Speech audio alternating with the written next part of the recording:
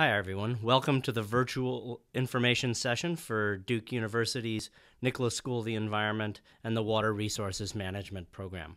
My name is Jim Heffernan. I'm an assistant professor in the Environmental Science and Policy Division in the Nicholas School, and I am also currently the director of the Water Resources program. So let me tell you a little bit about the vision that we have for the Water Resources program and how that's reflected in our curriculum. Water is an inherently local resource, and so every place, every climate, every region has a different and unique set of management challenges. So our goal is to equip you with the most recent, the best science, the best tools to craft solutions, effective solutions to any water quality problem. Water management is an inherently interdisciplinary problem.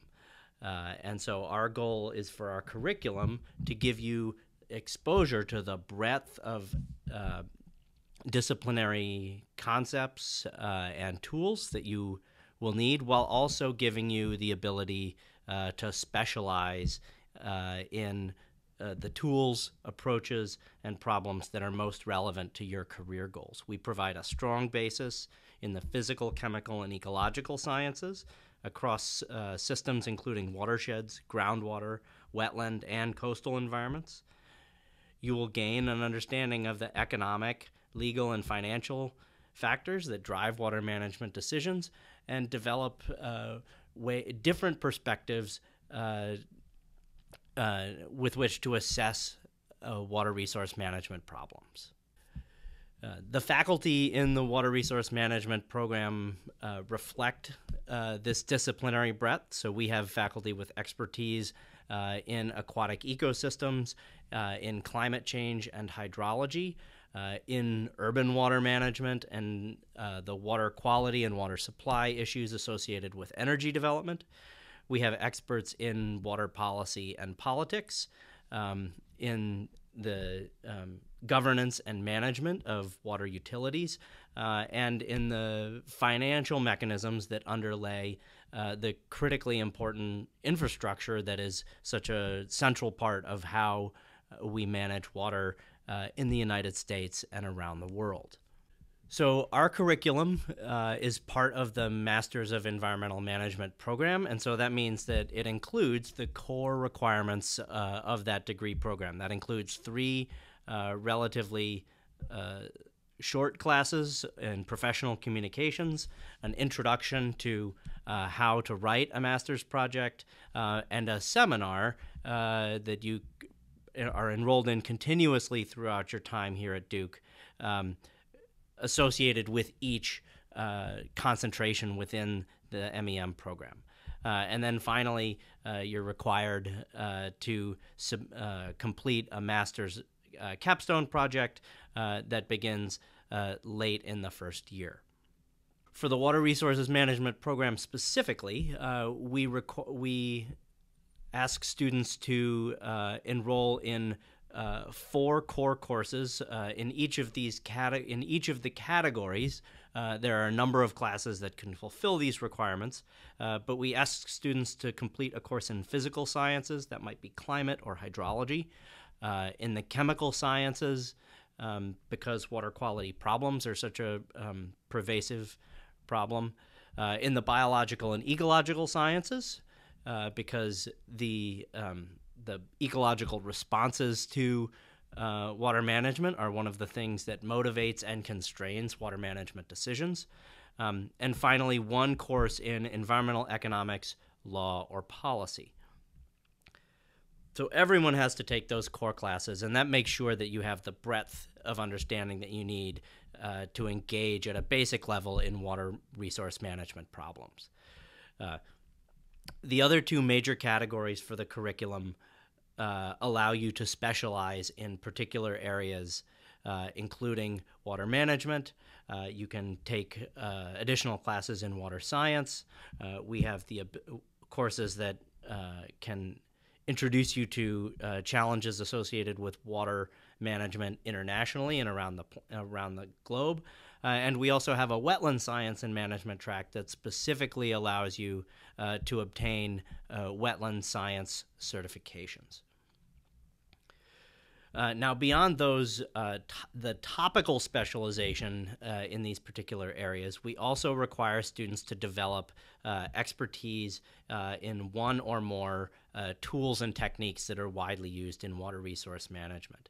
That can include geospatial analysis for mapping of watershed characteristics, transfers of water across within and across basins, the distribution of infrastructure, and a variety of important problems. Another focus that many students adopt is in statistical and physically based modeling of water resources and water resources management. We also have courses available to help students develop their expertise in field and laboratory techniques, or at least introduce them to those techniques. And many students engage in the research of faculty in the natural sciences, in hydrology, in water quality, in aquatic ecology, in order to really flesh out that sort of expertise. So these specializations would involve crafting a curriculum that focuses on a particular area. If you're focused in water management, you might take additional classes in law, economics, and policy. If you're interested in water science, you might take a number of our courses in stream ecology, wetland ecology, hydrology, and climate. If you're interested in water internationally, we have a number of courses that address water resource management problems elsewhere around the world. And these specializations are complemented by the certificate programs that typically focus on tools development. So our Masters of Environmental Management degree includes certificate programs in geospatial analysis. That's a 4-course sequence in community-based environmental management. So in addition to these specializations, we have certificate programs, each typically aligned with a tools requirement in our curriculum that enriches a student's understanding and application of specific technical tools. Each of these certificate programs includes 4 required classes, and those certificates are geospatial information systems, community-based environmental management that gives students an understanding of how to engage with diverse stakeholder groups, which is a common resource management approach in water. And finally, we have a new certificate in climate science and applications that includes additional training in both the physical science of the climate as well as coursework focused on the impacts of climate on society. Finally, our wetland science and management certificate is not administered by the Nicholas School, but we have a sequence in place that corresponds to the Society of Wetland Scientists Professional in Training program.